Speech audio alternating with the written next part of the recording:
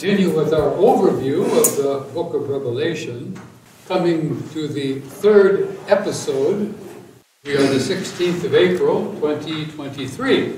We're following a particular analysis of the book based on the structure of the Greek tragedy, which helps us to recognize that there may be at least 5 overlapping episodes of this book. We've come to episode 3, which covers from the present age, starting actually with the birth of Jesus, up through the church age into the end-time events, just before the great wrath of God is poured out. My learning objectives for today include to identify the woman, the dragon, and their actions, and then to identify the first and second beasts. Who, what, or where are they? And then to find the rapture in the book of Revelation. Some Christians have had difficulty finding where the resurrection of the Christians is actually in the book. I believe it is. And then to anticipate the coming wrath of God. Now, as a kind of preview of what we're going to cover here, first this is going to start with signs announcing Messiah's birth, which then led almost immediately to Satan's fall from heaven, and then his war against Israel and against Jewish Christians. We'll be introduced to the 2 beasts, to their arrogance, and hopefully to their identity. We will see a view of Jewish Christians gathered around Jesus in the heavenly place, and the danger of the death of all Christian believers during these ages. Then the Son of Man coming in clouds to harvest the earth, just before the wrath of God is poured out on many nations. We're going to start with a view of God's temple opened in heaven. Now remember, episodes always start with activities in heaven that get expressed on earth and will bring us back to praise being offered to the God of heaven. Then God's temple in heaven was opened, and the ark of his covenant was seen within his temple. There were flashes of lightning, rumblings, peals of thunder, an earthquake, and heavy hail. Have you ever lived in a country that had lots of thunderstorms? In my country. Rain is a blessing of God, except in Oregon. All right. Heaven is open, and to whom? To believers. To believers. John in particular, but when the heaven is open, then those who are on earth and qualify, they can be received into heaven. As we start the next episode, heaven will be shut for a period of time. Now, what is this Ark of God's covenant up in the heavens? I thought the Ark of the Covenant was made of wood covered with gold and kept in the tabernacle, and then later was buried by the prophet Jeremiah in a secret cave. So what are we talking about? The Ark is always printed down here. It was a representation on earth of what is in heaven. Yahweh had instructed Moses to make the tabernacle according to the pattern of the things in the heavens. Well, remember, everything that describes heaven is given to us in symbols, in tropes, and in figurative language. Why? It's pretty hard to describe spiritual things we've never seen. In any event, God keeps his covenant, and there's a copy of the covenant in his mind. Of course, most of it is already found in the Hebrew Scriptures. What would these particular signs, these flashes of lightning and so forth, what would those mean to pagans living on earth?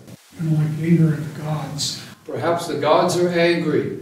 Anyway, they're stirring. There's something going on in the heavens. We better be careful how we behave down here. We come then to the account of the woman and the dragon. Chapter 12. And a great sign appeared in heaven, a woman clothed with the sun, with the moon under her feet, and on her head a crown of 12 stars.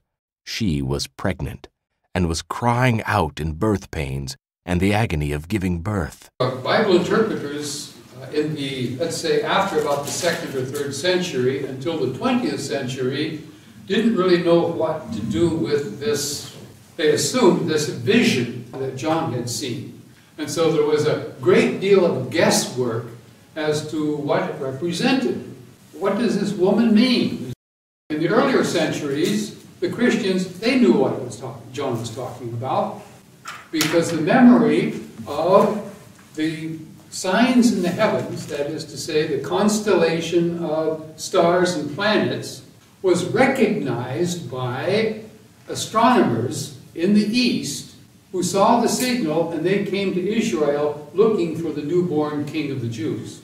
And in the late 20th century, and especially the last 2 decades, we have had such accurate astronomy software that we can actually now have it run backwards and show us where every star, every planet, the sun and the moon were at every hour and every day, going back for centuries and centuries.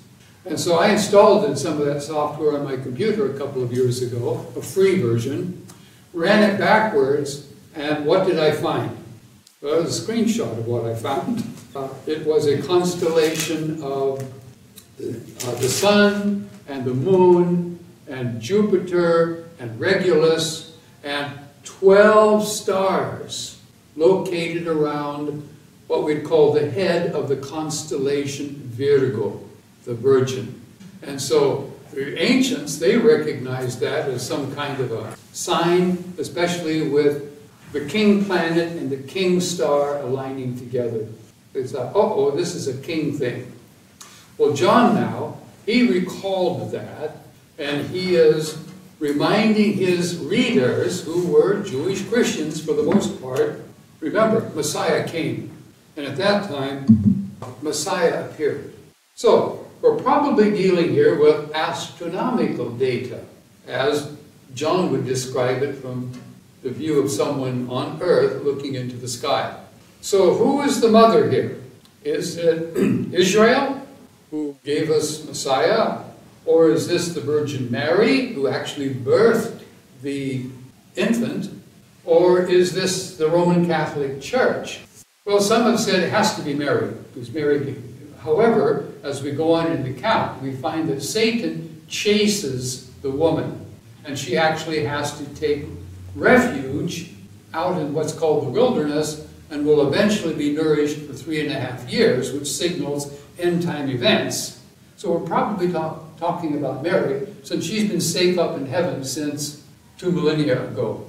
So then it would be Israel. It's probably Israel. Anyway, she was suffering with birth pangs. Birth pangs was a Second Temple era expression of the troubles that would happen on earth before the arrival of Messiah. And so by using that language, John again is signaling to his readers, we're talking about the real Messiah who has come. And many of the difficulties that arrived to the early Christians in the 1st century can be attributed to Satan's hatred of Israel. She gave birth to a male child, one who was to rule all the nations with a rod of iron. But her child was caught up to God and to his throne, and the woman fled into the wilderness, where she has a place prepared by God, in which she is to be nourished for 1,260 days. What do you observe? Particular interest? The child ruling with a rod of iron. That's usually a word picture for the Messiah. Why the Messiah eventually ruling over the nations, which is very explicit here. But where is he today? A woman, she's in the wilderness. No, he has ascended into the heavens. He's been taken up. And so he has not yet begun to rule with the rod of iron, because he has a lot to accomplish. Any questions about the wilderness? A lot of Israelites escaped into the wilderness away from dictator rulers and things like that. This is probably a place out of the big cities where you might fall under that rule. So the wilderness for many was outside of the boundaries of Israel. Israel has had to leave the land. Anyway, we have in this paragraph a reference to distant history, to the present history as then experienced up to our day, and future history which seems yet to come. And then we'll ask, what is this wilderness? So, distant history, Jesus came and is ascended into heaven. Of course, that blends into present history. And into what's going on in the present time? Well, the woman is currently in the wilderness. And the future history is when she will have to be especially protected and nourished during the 1,260 days of the end time events described in the book of Revelation, which of course borrows from the descriptions of the end times as revealed in the Hebrew prophets. So, the wilderness, here's my guess, these are the Gentile nations, where you have a reference such as Ezekiel 20:35, which makes out other countries and peoples to be a place where Israel can actually dwell. Now, has it been easy for Israel out in the wilderness? Has she been well treated? Not always, but yes, for the most part. If you study the history of the Jews in Europe, you find that they were a protected class because they provided two very important services to the Gentile nations, especially the Catholic nations. The first was, it was against the law in most of Europe for most of the centuries to produce alcohol because it's forbidden in Scripture. So the Jews were allowed to brew alcohol, and they made a good living at it. And the second was, since the Scripture forbade the taking of usury on money that is lent, the Europeans found it difficult to do profitable banking. So they allowed the Jews to become bankers, who would then lend to the Gentiles for usury. Even in our own country to this day, it seems that almost every profession that requires intelligence is dominated by people of Jewish descent. All right, the text talked about the rest of her offspring, not national Israel in this case.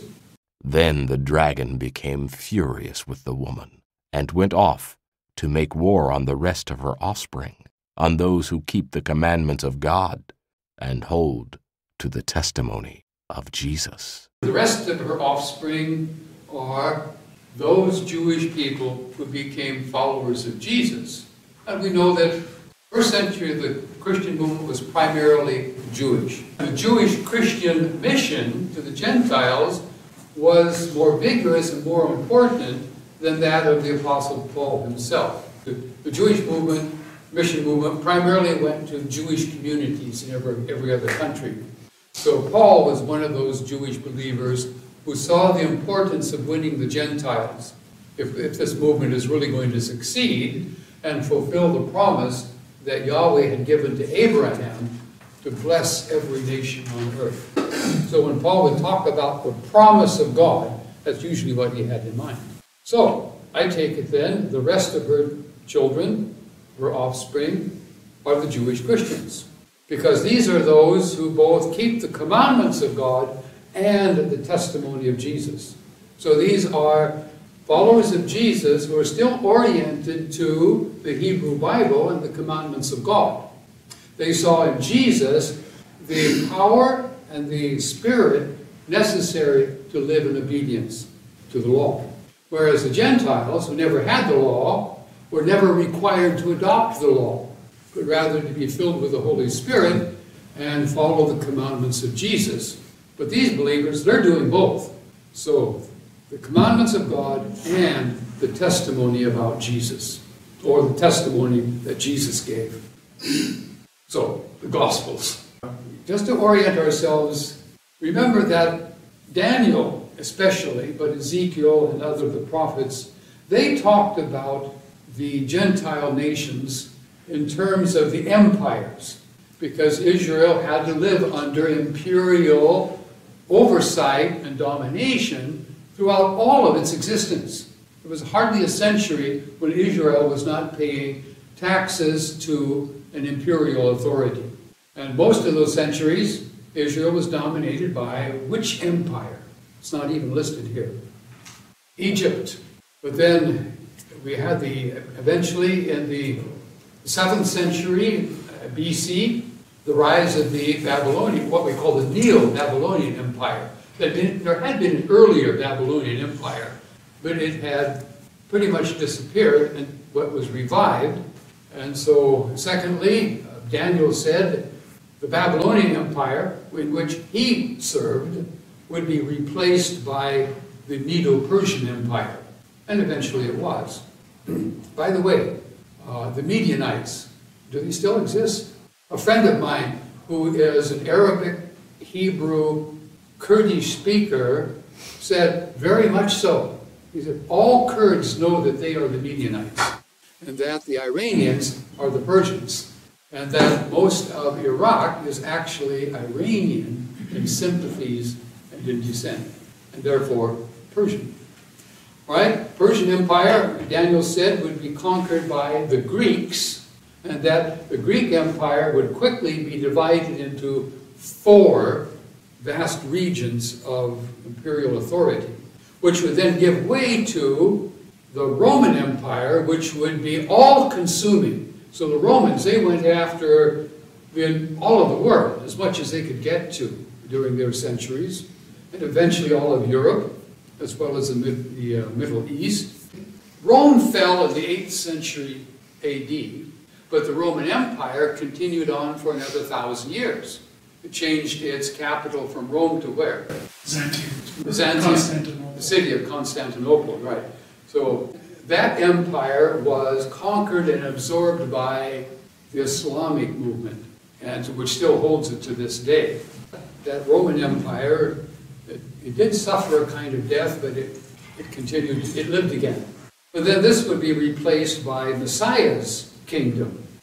In my vision at night I looked, and there before me was one like a son of man, coming with the clouds of heaven.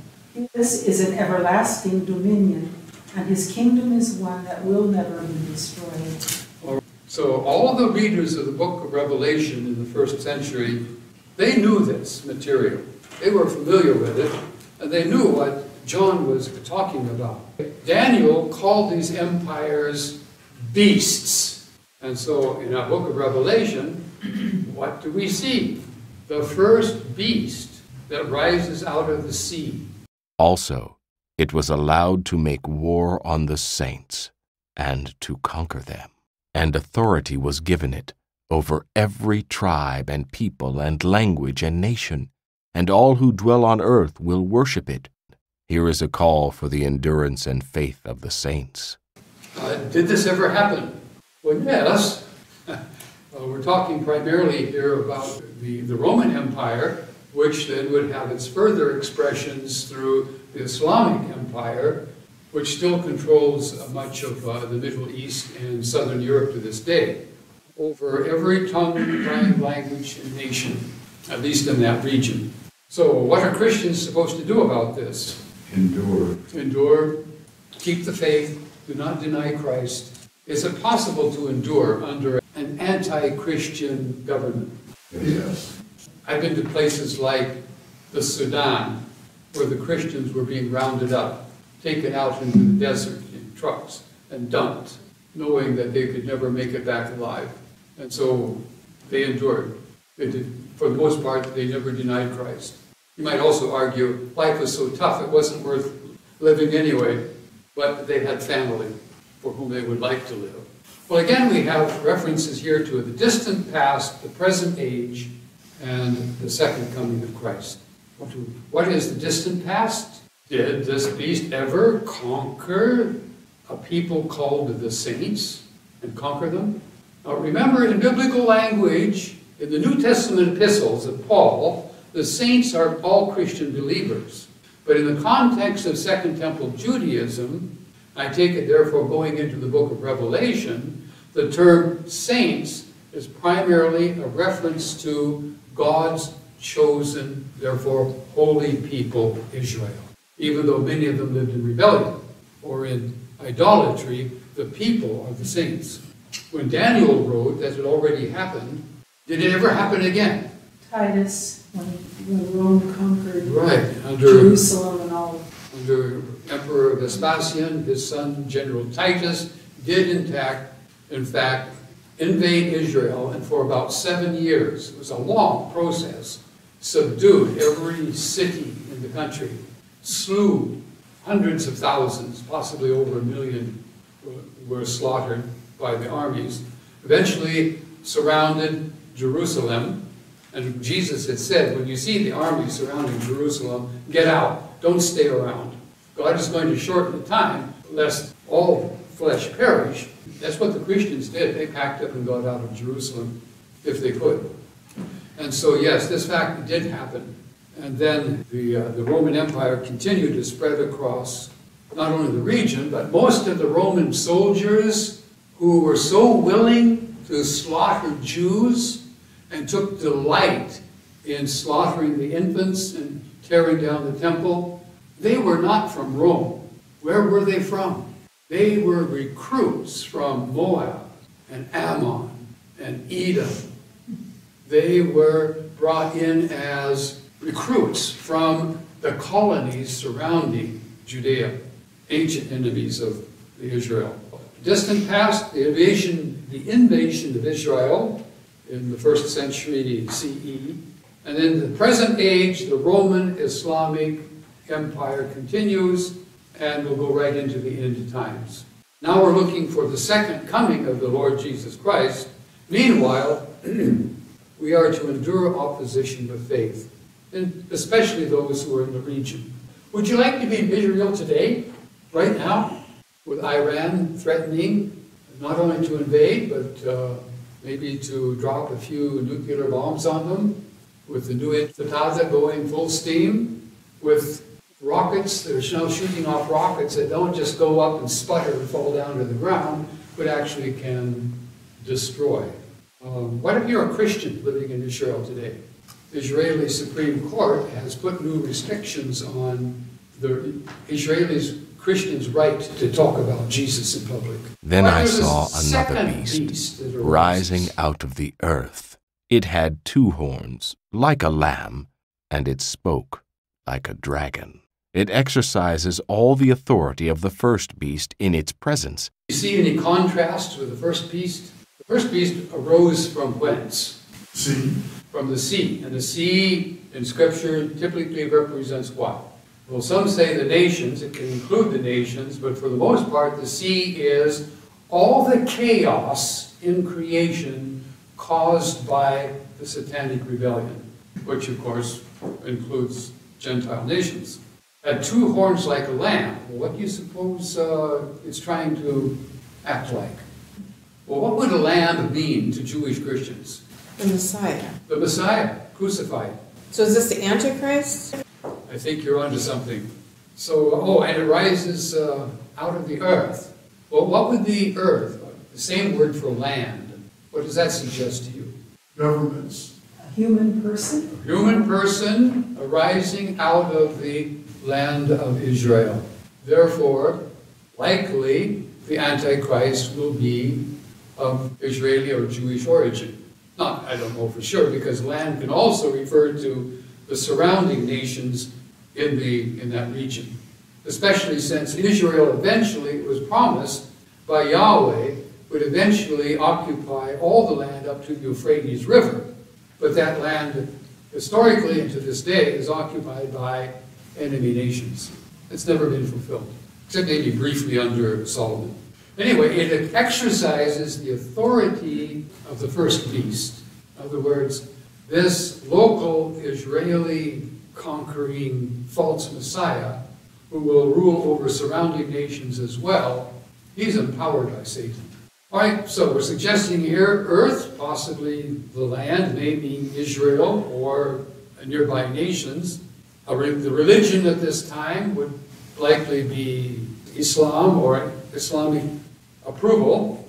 And others are wondering, well, is it the World Evangelical Forum and the BRICS nations who are setting up the system for them even as we speak? Do you mean World Economic Forum? What did I say? Evangelical. Right, the World Economic Forum. The Lamb, likely a false Messiah. The authority is from the New World Order, as some like to call it. And so this individual may be one of the World Economic Forum Young Leaders, if you're familiar with that concept. No one can buy or sell unless he has the mark, that is, the name of the beast, or the number of its name. This calls for wisdom. Let the one who has understanding calculate the number of the beast, for it is the number of a man, and his number is 666. Or as some ancient manuscripts read, 616. The manuscript evidence is about equal. Right? I think you could make some observations. Are we talking here about an idea, about a government, oppression in general, or are we possibly talking about a human being? Does the text give us any hint? Well, it sounds to me like it's an economic system. It includes it. If you can't buy or sell. But this beast itself, is it a system or a human person? It's the number of a person. And it's an identifiable person who has a real name. But if you're fond of Judaica, then you are familiar with the practice of gematria, right? Well, I suggest this is a person. He's actually called, the word for person here is the Greek word anthropos, as in anthropology, and always means a human being. And the reason this is possibly talking then about the end times Antichrist. Although the Christians, at the time this was written, they had another leader in mind. They thought they identified the leader that John was talking about, who would be the first beast and not the second beast. If you were a Greek speaker and reader, and you performed a numerical analysis of the name of the Emperor Nero, the value would be 666. However, if you were a Latin speaker, and you added up the letters for the name, it would come out to 616. And those who were making copies of the New Testament, if they were from a Greek community, they wrote 666. If they were from a Latin-speaking community, they wrote 616. Same referent. Here's how it works. Every letter in the Latin alphabet has a numeric value. If you're under 50 years of age, you learn to read Roman numerals in school. They don't do that anymore. Your grandchildren have no idea in the world what these numbers mean. They did the same thing in the Hebrew language, different letters, and they assigned numerical values to each Hebrew letter. And some places where you have numbers mentioned in the Hebrew Bible, they're not written out as numbers, they're just Hebrew letters used as numerals. Highly susceptible to mistakes during copying. And this is how you get a giant who is 13 feet tall. Well, the Hebrew letters got inverted. He was really about 7 feet tall, as conserved in the Septuagint version. All right, Greek letter, Greek alphabet, same kind of thing. So if you do the gematria of Nero Caesar in Greek, from Greek to Hebrew, his Greek name is Neron Caesar. Transliterate that into Hebrew characters, add up the letters, they come to 666. But you can do the same thing in Latin. In Latin, he was called Nero Caesar. Transliterate into Hebrew, add up the letters, comes to 616.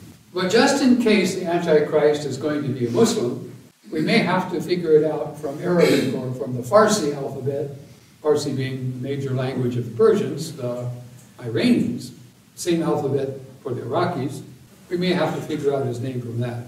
Anyway, I verified this whole system from this Jewish site. Now, next view, Jewish Christians in heaven. Then I looked, and behold, on Mount Zion stood the Lamb, and with him 144,000, who had his name and his father's name written on their foreheads. Okay, there was the Lamb. Well, where was the Lamb? Where is the Lamb? Where is he located? In the heavens. So these folk who are standing around the Lamb, where must they be? But why is it called Mount Zion? Mount Zion, that's a hill near the city of Jerusalem. These have been redeemed from mankind as firstfruits for God and the Lamb, and in their mouth no lie was found, for they are blameless. So the first Jewish Christians, they had it the hardest. They were the ones who had to escape for their lives out of Jerusalem. They were being hunted down in many places. Many of the early Christians, Jewish Christians, however, became fiery evangelists. Many of them went on missions to other nations. They were devoted to Jesus Christ. So John says, at the present time, we're looking into the near future, the Jewish Christians who are suffering so badly, they get to go be with Jesus, which is far better, Scripture says. Now, in the Bible, the term Zion is actually used at least 5 different ways. First, it's a hill. Secondly, the entire city of Jerusalem is sometimes called Zion. Or those who live in the city, who have faith in Yahweh, who are the redeemed, they are sometimes called Zion. But then, in the book of Hebrews, the heavenly Jerusalem, which has not yet come to earth, is called Mount Zion. And in the future, when the heavenly city will come down to earth, it will be called the New Jerusalem, also Mount Zion. Here's what you do as a Bible student. You list all of the possible meanings of a word, then you come to your verse and you ask, which of the possible meanings seems to be the one used here? The 1, 2, 3, 4, or 5. Number 4, that's the one that fits. And so we would exclude the others, at least tentatively, as possible meanings. In any event, what we have then is a view of the intermediate state, that is, where the believers consciously go when they leave their body. In any event, a time will come when evangelism will no longer be legal or safe. There won't be any Christians around to do it. Yahweh is going to send angelic beings around the earth with a threefold message. Here's the first thing they have to say. Fear God and give him glory, because the hour of his judgment has come. And worship him who made heaven and earth, the sea and the springs of water. It's a call to leave your false gods, leave your atheism, leave your beast worship, and fear God, give him glory. He's about to bring the whole system under judgment. Worship him. Remember the springs of water? Many of them have already been defiled. All those springs, God made those. He owns them. Right? The second angel has a further message. Fallen, fallen is Babylon the Great, she who made all nations drink the wine of the passion of her sexual immorality. So the next episode will pick up on this particular message. Fallen is Babylon the Great. And the smoke of their torment goes up forever and ever, and they have no rest, day or night, these worshippers of the beast and its image, and whoever receives the mark of its name.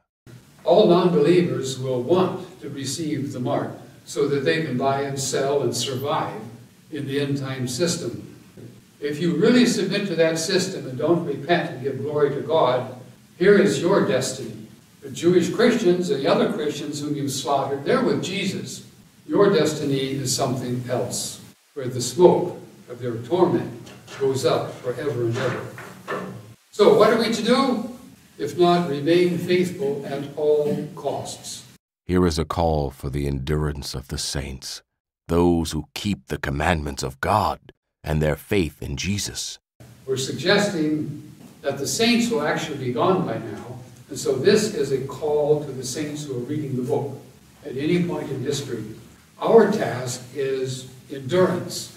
Keep the commandments of God and to hold fast to faith in Jesus. If you're Jewish, you'll probably want to keep God's commands. If you're a Gentile, you'll want to keep Jesus' commands. Jesus said, if you love me, keep my commandments. And I heard a voice from heaven saying, Write this, Blessed are the dead who die in the Lord from now on. Blessed indeed, says the Spirit, that they may rest from their labors, for their deeds follow them. From now on, I take it to mean the time of John, on through the centuries, up until the end of time. You will rest from your labors, for your deeds follow you. So we notice we have a reference here to commandments, to deeds, and to labor. So, what does the Christian life consist of? It's just believing in Jesus and collecting shells on the seashore? Following Jesus' commandments. Right, following his commandments. Working hard, performing good deeds when we have opportunity. And most Christians do as they mature. Faith in Jesus, okay, we have this, whenever you see the phrase faith of Jesus, it's ambiguous in English. Faith in Jesus can either mean the faith that we have in him, towards him, or it can mean faith like Jesus' faith. He was faithful to the Lord, we should be faithful to the Lord. Or it can mean Jesus' faithfulness unto death, whereby we are redeemed. So leave it to you to decide. But many scholars recognize that John, who wrote the Gospel, if he's the same one who wrote the Revelation, he was a master of using ambiguity in all of its meanings at the same time. He wanted you to stop and reflect. What could faith of Jesus possibly mean? Well, that's what I was thinking, all of the above. Yes! In chapter 14, then, the rapture bus finally arrives. Then I looked, and behold, a white cloud, and seated on the cloud one like a son of man, with a golden crown on his head, and a sharp sickle in his hand. And another angel came out of the temple, calling with a loud voice to him who sat on the cloud, Put in your sickle and reap, for the hour to reap has come, for the harvest of the earth is fully ripe. Who is this? Who is this one like a son of man? The Son of Man. It is the Son of Man. Who did Daniel say would come riding in on a cloud looking like a human being? Well, that's what he said. In my visions, I saw someone riding on the clouds, and it was a Son of Man from all I could see. I mean, that's all I could see. Be the Messiah. Yeah.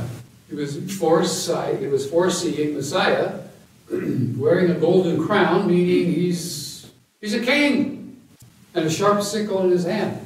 All right, when it says here, another angel, does that mean the Son of Man is an angel? I'm thinking this could be as, like in the Old Testament, this could be the angel of the Lord sending the command, because only God knows that day that he sends his Son. Okay.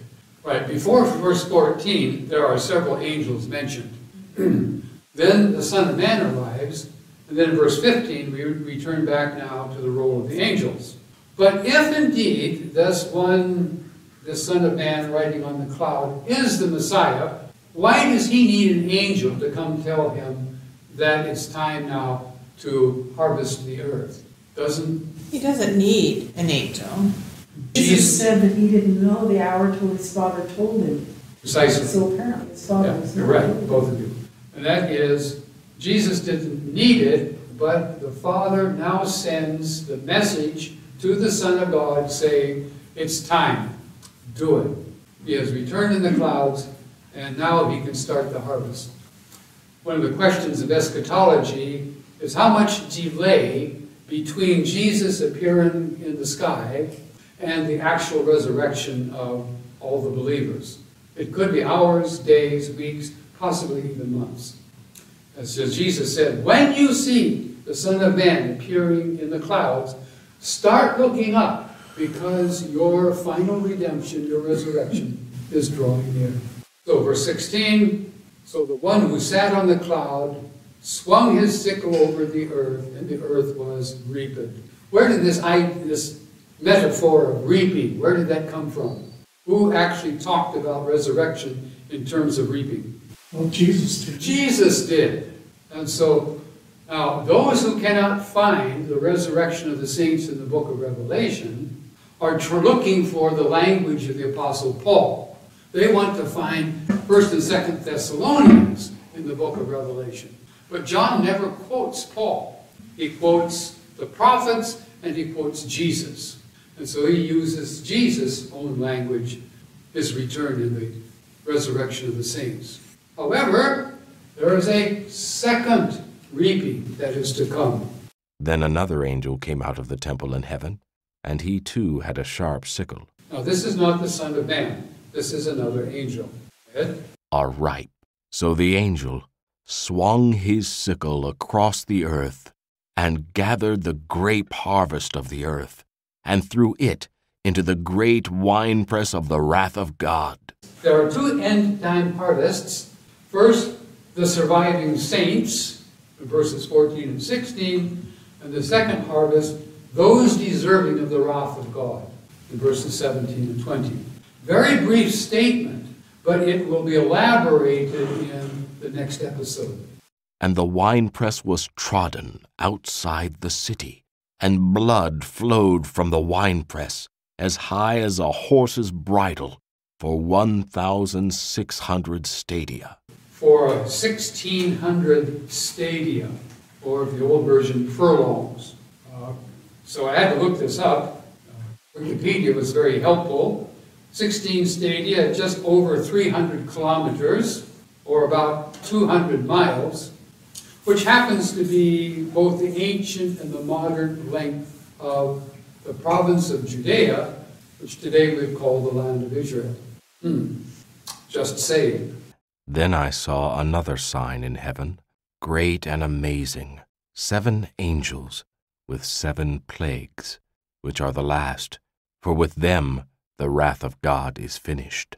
And I saw what appeared to be a sea of glass mingled with fire, and also those who had conquered the beast and its image and the number of its name, standing beside the sea of glass, with harps of God in their hands. And they sing the song of Moses, the servant of God, and the song of the Lamb. In this episode, we have seen the birth and the ascension of Jesus, the Messiah, into the heavens. Then how Satan pursued Israel and continues to do so, while she is currently, for the most part, still safe out amongst the Gentile nations. There was the rise of the beast empire, and towards the end, the Antichrist, leading up then to the rapture, that is, the resurrection of all believers from off the earth to be safe with Jesus in the heavens, just before the 7 ending plagues start. So our next episode will be a 7. But it's scriptural, we have to deal with it. All right.